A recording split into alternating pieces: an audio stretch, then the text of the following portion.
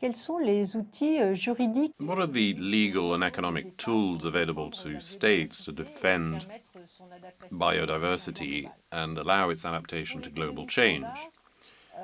In the standard economy, environmental issues are created by the fact that the elements of the environment are common goods that have no owner and that have no price. The price, of course, is the major economic basis for decisions. So there's an externality when the well-being of an agent is affected by the activity of an other agent without any financial counterpart. So how can these externalities be internalized? How can this environmental damage be brought into the market? First of all, one needs to define property rights, because you cannot go into a market if you do not have the ownership of what you're going to exchange, and also create institutions, because the idea of spontaneous markets is very rare indeed. In a non-neutral manner, involvement of the state defines both representations of biodiversity and choices between public and private interests. So in the economics of the environment, there are two major references. Arthur Pigou, considered to be the father of the principle of the polluter payer. A train goes through a forest and sets fire to that forest. The state will levy a tax to the owner of the train, from the owner of the train, to compensate the damage suffered by the owner of the forest. So it's the carrot and the stick, the incitation and punishment, to indemnify those who have suffered and also to modify the behaviors of those who pollute. The other approach is that adopted by Ronald Coase, who says that the polluter and the polluted are on an equal footing.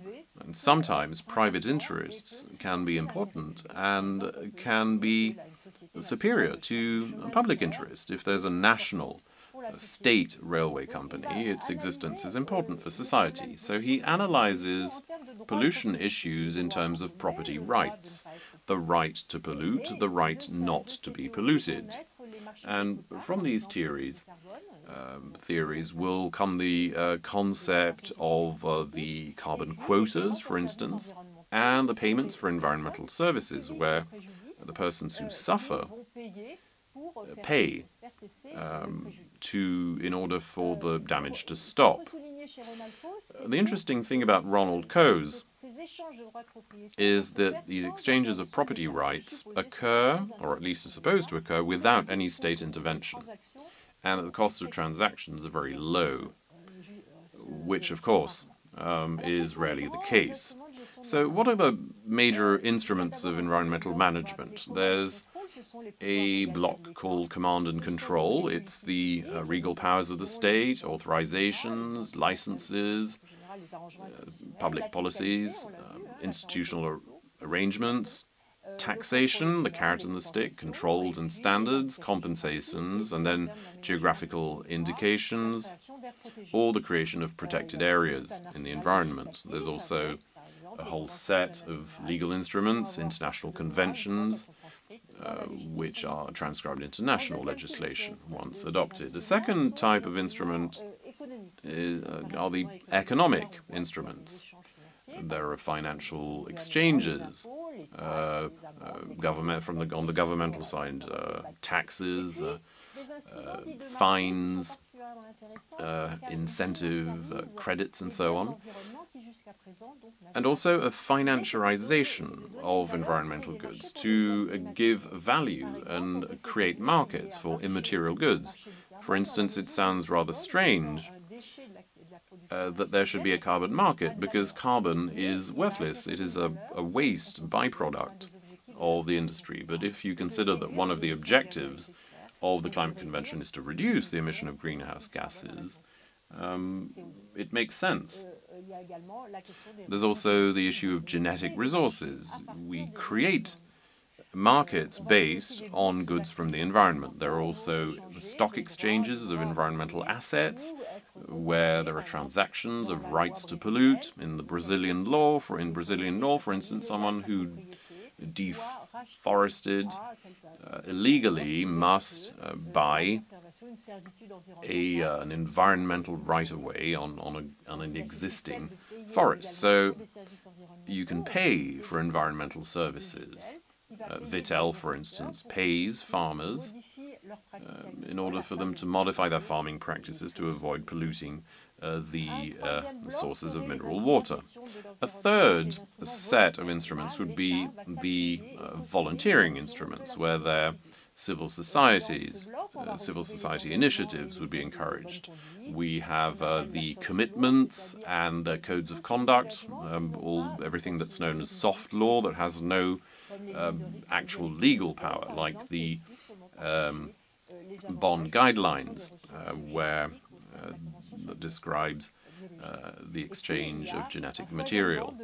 And also a large number of brands and private standards, the ISO standards, the FSC, the Forestry Stewardship Council, sustainability, sustainable supply of wood, the slow food movement, which pays attention to the social value of food, the RSPO, a certificate for sustainable palm oil, and all of the fair trade labels that you're all familiar with. I'd like to discuss more precisely the law for the reconquest of biodiversity, nature, and landscapes, because I think it is a good way to reflect the instruments available to the state. It's a recent legislation, August 8th, 2016, based on principles such as the reparation of environmental prejudice. Previously, it was only natural persons who could suffer a prejudice, but now a river can actually go to court.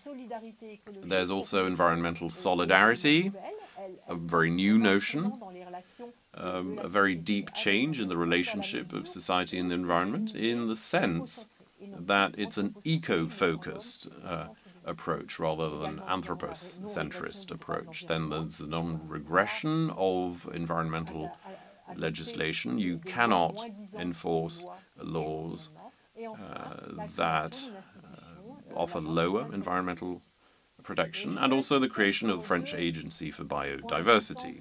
There are two key points developed in this legislation, one of which is the principle of compensation, the final moment of the sequence of emit, reduce, compensate.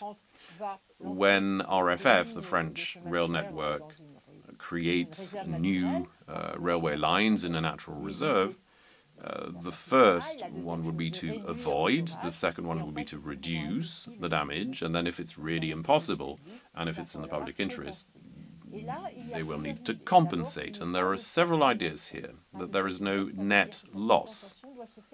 Compensation means that there must be a benefit to biodiversity. It's not simply preserving the forest. You need to restore deteriorated zones.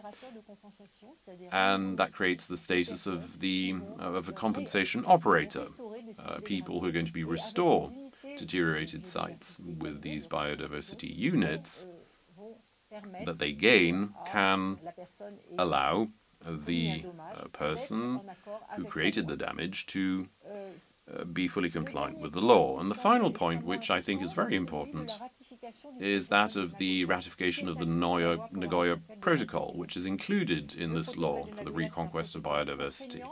It's a protocol with constraints that's part of the Biological Diversity Convention, which regulates access to resources and the sharing of benefits. The key idea here is that those who exploit genetic resources usually do not take part in the protection of biodiversity. And second, that the suppliers of genetic resources, either bearers of traditional knowledge or the state, do not receive any benefits from the industrial advances based on these genetic aspects. So the supplier of genetic resources must give informed consent to the user, and the user and supplier must sign a contract where the benefits are shared and where their rights and duties are defined. And the law for biodiversity also explains how this sharing of benefits can be organized, either in a monetary or non-monetary form. In conclusion, I would like to insist on 2 points. First, the multiplicity of the tools available to governments to interact with the environment. And second, perhaps we should not focus so much on market solutions, which seem to be entirely based on the support of states and are in any case minority solutions if you compare them to the state's power.